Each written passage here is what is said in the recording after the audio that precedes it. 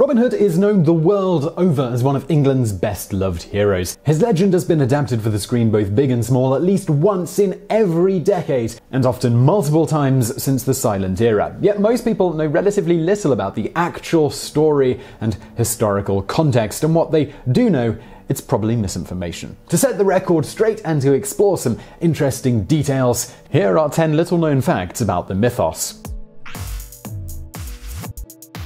Number 10. We don't know who he was, or if he even existed. The real Robin Hood is thought to have been one Robert Hood, an outlaw operating in the north of England between the 12th and 14th centuries. The only trouble is there are far too many to choose from, especially when you factor in the variant spellings like Hod, Hode, Huddle, De, Hudder, etc. There was a fugitive by the name of Robert Hobahod Hod living in Yorkshire, for example, around the year 1255, and another imprisoned in Rockingham circa 1354 for trespass of vert and venison, i.e. straying into royal hunting grounds. Another Robert de Hudder was recorded in 1199 as a deserter from Henry II. Any one of these and many others could have been the real Robin Hood, or indeed none of them, or even all of them could have been him. Some say that the name was merely a nom de guerre, a nickname assumed by criminals in general in their efforts to escape the law, in this case derived from the word robber and the hood that they wore. If true, this doesn't mean Robin Hood was a myth, just that he was more than one person, and that might explain how he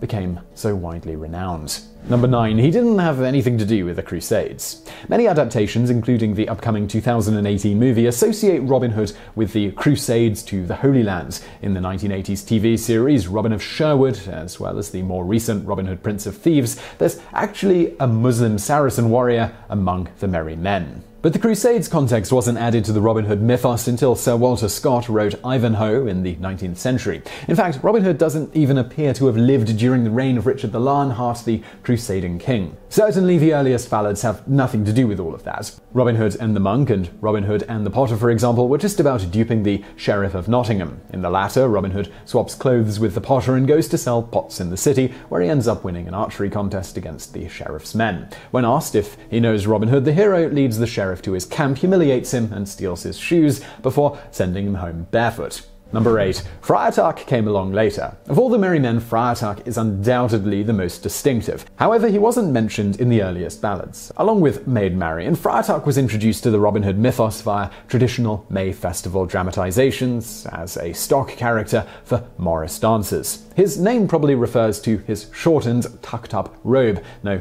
doubt useful for dancing and also for fighting. Interestingly, evidence suggests that he was real. Two raw writs in 1417 called for the arrest of one Friar Tuck, an outlaw later revealed in a 1429 letter to be Robert Stafford, chaplain of Linfield in Sussex. There's evidence that Little John may have been real too, although it comes from a century earlier. There was a Little John poaching deer in Yorkshire in 1323, for example, and a John de Little in 1318, who was a part of a band of raiders. Famously, a giant of a man, the ironically named Little John, became Robin Hood's chief lieutenant after beating the hero in a duel. Number 7. Much the Miller's Son is much ignored. The lesser-known merry men, at least the ones with names, are Will Scarlet, Alan Dale, and Much the Miller's Son. Will Scarlet was originally a background character in the earlier ballads and was called Will Scathlock. This is from the Middle English scathan, meaning to shave, and lock, meaning hair, in other words, referring to a skinhead. Alan Dale, meanwhile, wasn't present in the earliest ballads at all. He was first mentioned in a 17th century tale in which Robin Hood helps him win back a lover from a wealthy older man. Hence, the character is frequently depicted as a romantic and a lover of music, a counterbalance to the masculinity of the others, and was played by Bing Crosby in the musical Robin and the Seven Hoods from 1964. The most prominent of the merry men in the ballads is Much the Miller's Son, yet he's often left out of adaptations, including Disney's Robin Hood from 1973 and Ridley Scott's 2010 blockbuster. Maybe this is because he's also the least sympathetic character. In the ballad Robin Hood and the Monk, for instance, he's depicted as a cold-blooded killer who apparently thinks nothing of killing a little boy. Another reason for leaving him out of modern adaptations may be that, unlike the other merry men, who each have some defining visual trait or prop, Little John's great size, Friar Tuck's robe, Will Scarlet's red clothes, Alan Dale's harp, and Maid Marian's gender, all we really know about Much is that he was the son of a miller. He doesn't even have his own origin story. That said, his name is understood to have been a nickname referring to his having much wealth, thanks to his father's profession. Number 6. The 2018 movie is one of many upcoming releases. Otto Bathurst's 2018 movie Robin Hood may be the 77th adaptation of the tale, at least going by a rather incomplete list we could find online, but it's just one of many upcoming reboots. Sony wants to launch a new franchise with their medieval superhero movie Robin Hood, previously titled simply Hood because, well, apparently that's edgy. Disney also planned to use the Pirates of the Caribbean template in producing a Robin Hood of their own. Warner Brothers, meanwhile, are reportedly working on their own Robin Hood movie too, also called Hood and helmed by Lily and Lana Wachowski, though production seemed to have stalled on that one. DreamWorks announced Merry Men more than 5 years ago, seemingly in response to the popularity of Jack the Giant Slayer and Oz the Great and Powerful, while Sony's Marian will star Margot Robbie as the love interest in the wake of Robin Hood's death. There's also a Robin Hood 2058 in the works about a dystopian future London and a band of activist thieves, as well as at least 2 TV series, Nottingham and The Outlaw Chronicles. Number 5. There's still a Sheriff of Nottingham. In another early ballad, Robin Hood and Guy of Gisborne, Robin finally kills the sheriff. Following a prophetic dream of his own capture, the hero meets Sir Guy of Gisborne, who claims to be hunting the outlaw but doesn't know what he looks like. After fighting and killing Sir Guy, Robin disguises himself in his clothes, cuts off his head, mutilates his face, and delivers it to the Sheriff of Nottingham, declaring it to be the head of Robin Hood. Refusing the reward, however, he demands to fight the imprisoned Little John instead, and when his accomplice is brought out, the two of them kill the sheriff together. But the sheriff, well, he got the last laugh. It being an official role in the city of Nottingham, there continues to be a sheriff to this very day. And at the time of making this video, the sheriff, well, she's actually a woman. Her role, which lasts for a year, is mostly ceremonial, focused primarily on tourism-related events and openings, as opposed to, chasing down criminals. But one of her predecessors, Leon Unser, took it a little more seriously. He dressed in a black gown with a gold chain, even for unphotographed interviews with print journalists, and when Nottingham set up an urban beach in the city centre, he went along to kick over kids' sandcastles. As he sees it, having always played the baddie in school plays, he may have been born for the role. One of his first acts as sheriff was to grant himself a throne in Nottingham Castle, where he held court while carrying out his duties. He also set up the Sheriff's Commission to expand his powers from a civil position to more of an ambassadorial role. This allowed him to extract more money from tourists, although it should be noted this was on an entirely voluntary basis and was not used for himself, but rather for the purpose of city improvement. Number 4. Robin Hood's grave is hidden from the public. According to the earliest ballads, perhaps the most reliable sources we have, Robin Hood was killed by his cousin, the Prioress of Kirklees. Under the pretext of a bloodletting, a common medical treatment back then, she slashed open one of his veins and allowed him to bleed half to death before her accomplice, Sir Roger of Doncaster, aka Red Roger, finished him off with a sword, though not before Robin dealt a mortal wound in return. As he lay dying, Robin is said to have fired an arrow into the woods and asked Little John to bury him where it landed. Only the gatehouse of the Priory of Kirklees still stands today, but the woodland nearby is home to Robin Hood's grave. Ironically, however, you have to trespass across a wealthy landowner's estates, in other words, becoming an outlaw yourself, just to pay respects to the hero. Unlike most British heritage sites, there are no signposts or public footpaths leading to it. Nowadays, the allegedly haunted site, it's in ruin, strewn with broken columns and stone, but it still does look grand and mysterious. If anything, the moss that covers the monument, vibrant green in the light that gets through the trees, only adds to the ancient mystique, evoking images of Robin Hood himself. It's thought to be a replacement of a much earlier monument that got chipped away to nothing by people who thought that it cured toothache. While it's generally thought to be a folly, since ground-penetrating radar tests revealed no indication of a burial, let alone the presence of bones, some think his remains lay somewhere undiscovered in the woodlands. Unfortunately, there are now controversial plans to build over the area and develop it as an industrial space. Number 3. Sherwood Forest is threatened by fracking.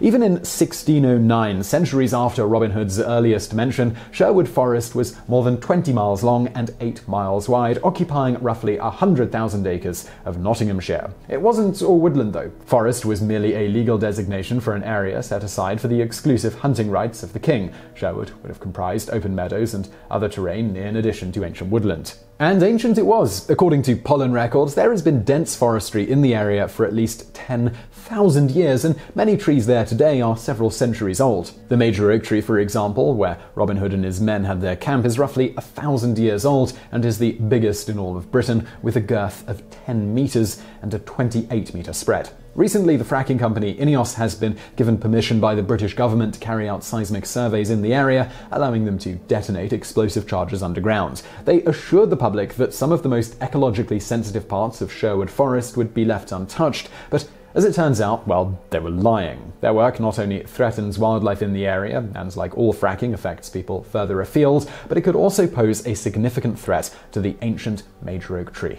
itself. Number 2. Robin Hood wasn't a revolutionary communist. Everybody knows Robin Hood stole from the rich and gave to the poor as a kind of proto-communist hero. Indeed, he was co-opted by the Soviets for several 1970s and 80s propaganda films. This is a very common interpretation of the character. According to the director of the 2008 movie Robin Hood, Otto Bathurst, it makes him rather more believable. However, there is not a great deal in the original ballads to suggest that he was revolutionary at all. While they focused on social issues and classes as opposed to dragons and magic, they gave no suggestion that Robin Hood sought to overturn the social system and redistribute wealth to the poor. Rather, he fought to rid the existing social system of corruption, of the king's overtaxation, and the sheriff's rampant extortion. It's a subtle distinction, but it's a really essential one to make, especially as Hollywood gears up to politicize the tale even further with plenty of new adaptations. It's the difference between seeing Robin Hood as economically liberal or economically conservative, as someone who wanted to punish the wealthy simply because they were wealthy with his own kind of tax on the rich, or as a more conservative figure who stood for libertarian ideals and an end to oppressive taxation. Number 1. Maid Marian may have been black. Before white Irish actress Eve Hewson was cast in the role of Maid Marian for Robin Hood in 2018, black actress Gugu Mbatha-Raw was in the running. And people didn't like this one bit, seeing it as politically correct revisionism. But it's not nearly as anachronistic as it seems. Medieval Europe was far from culturally isolated. In fact, people of colour have been living in Britain since at least the times of the Romans. And they weren't all traders and they weren't all slaves. King James IV of Scotland had numerous black courtiers who, judging by their gifts of slippers, silks and pure gold, clearly were not slaves or servants. The remains of noblewomen of African descent were also unearthed in York, and tournaments were frequently held to win the honour of a so-called black maiden or lady. Racism may not even have existed in Britain until it was used to justify colonialism, the enslavement and genocide of dark-skinned natives overseas at the time of the British Empire. Not only does this mean Maid Marian could have been black, but evidence suggests that indeed she was. There's an etymological link, for instance, between her name, sometimes given as Murian or Moorish one, and the traditional English Morris dancing or Moorish dancing, in which participants sometimes wore blackface. Maid Marian actually appears to have originated as a stock character in these dances alongside Friar Tuck, and Sir Morian, the Black Knight of Arthurian legend, and the Black Saint Maurice may have related derivations. In other words, we don't know that Maid Marian was black, but the evidence suggests that indeed she was. It's a shame the 2018 movie actually missed that opportunity to challenge misconceptions. So I really hope you found that video interesting. If you did, as always, do hit that thumbs up button below and don't forget to subscribe. We've got brand new videos just like this every day of the week, and if you want something else to watch right now, check out those on the screen now, or a video from my other channel. It's called Biographics, biographies of notable people from history, so click on that and check it out. And as always, thank you for watching.